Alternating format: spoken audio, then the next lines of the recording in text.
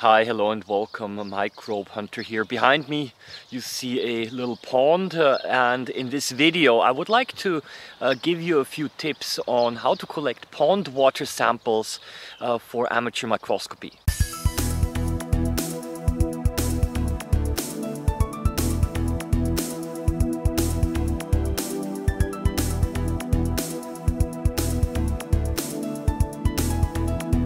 Well, when you collect pond water using a little glass jar or a little container, what many people sometimes do is they simply scoop some water from the top of the pond, and then they take a drop of water and they want to observe it under the microscope. And then often the disappointment is quite large because you almost do not see anything. The reason is that in the open water body, the concentration of interesting microorganisms to observe is actually quite low. So most of the microorganisms, little paramecia, other ciliates, maybe small tiny worms and so on, can be found in the sediment that actually is on the bottom of the pond. So as a general rule of thumb, when you want to collect water samples, make sure that you also collect some of the sludge, some solid material, because if you cannot see anything on the microscope slide, then generally it's also like this, that you will also not see anything when you look through the microscope. Okay, this seems to be a good place. So what I'm going to do now is I'm going to disturb the sediment a little bit. I'm going to catch some of this stuff here. And this is going to contain many more microorganisms, and I think it's going to be much more interesting to observe. This water, for example, is way too clear. You will not find any interesting microorganisms.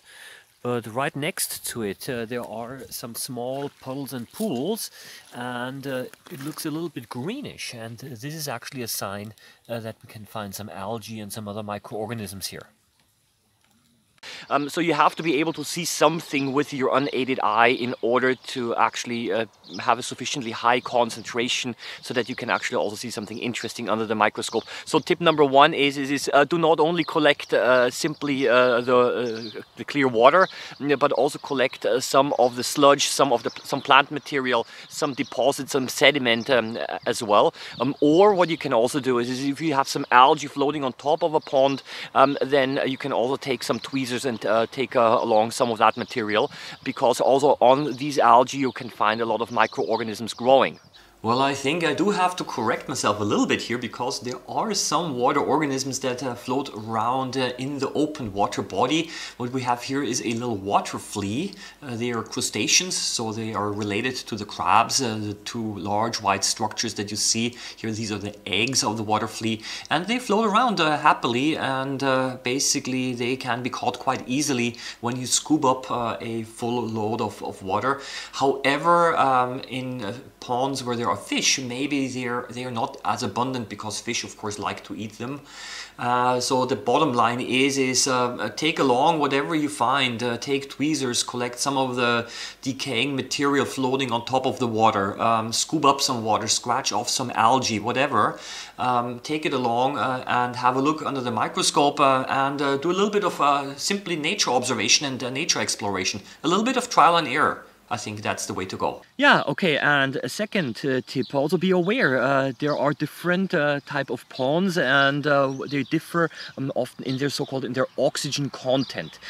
So there are certain ponds, especially those that have moving water, which are very oxygen rich, and you can find also more algae there, and also more paramecia and other ciliates, because these are microorganisms that require a lot of oxygen. And there are also other types of pond, mostly which have stagnant water, a lot of organic material, maybe leaves from the trees that have fallen into the pond, and there are a lot of decomposers there and bacteria, and what they do, especially the bacteria, they are really lowering the oxygen concentration in the pond, and this reduces also the possibility for some of the other microorganisms like ciliates to grow.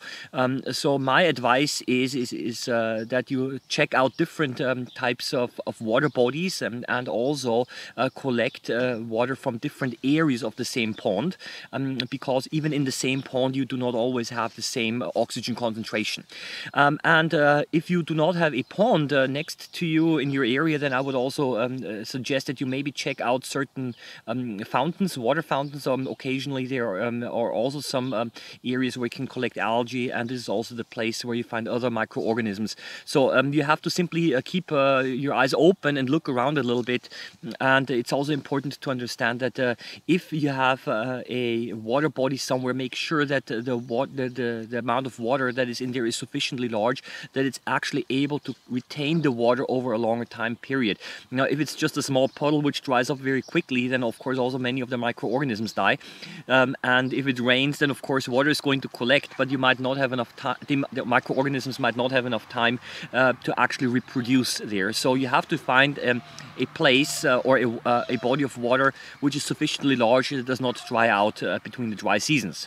Now, it's quite possible that the water that you look at looks quite green and turbid, and you would expect a lot of microorganisms in the water. But then when you take out a jar with the water, you're going to see that actually the water is quite clear and transparent. And this is actually a sign that the concentration of microorganisms is too low. And in this case, I recommend that you try an enrichment culture. And there are two ways how you can do that. First of all, you might want to add a little bit, a few drops of artificial fertilizer, and this will stimulate the growth of certain algae. So you just add a drop. You make sure that the drop is well dissolved in the jar, and then you place the jar in a bright area, and then the algae are going to start to do photosynthesis. The level of oxygen is going to go up in the jar. Make sure that you don't put it into direct sunlight, because it might cause overheating, and this again causes the oxygen level to drop. But this way you can actually try to enrich some of the algae, which actually also makes a quite interesting observation. And a second possibility for enrichment is the enrichment of paramecia and other ciliates. And in this case I recommend that you crush a wheat grain and you drop this wheat grain into your water sample, and then you leave it there for about 2 or 3 days. And what's going to happen is the following, is that this wheat grain, the starch in the wheat grain, is now going to serve as a food for bacteria in the water. And paramecia and other ciliates, they will now feed on these bacteria. So what you're doing is you're establishing a small food chain. And then after 3 days, you can take out this wheat grain. You're going to see it looks all very often a little bit slimy. And if you're lucky, then this slime layer around the wheat grain will contain countless paramecia and other microorganisms. But sometimes it doesn't work quite well, and the reason is because if there were too few paramecia in the original water sample in the first place, then of course you're also not going to find any later on. So here again you have to try a little bit, trial and error. That's basically something that you have to do. Well, this was it. Again, I hope that you also enjoyed this little video. It's springtime, and therefore of course I had to check out the various water sources around in my village. And I wish you all the best. Happy microbe hunting as always. Bye bye, and please like and subscribe if you enjoyed this video. See you.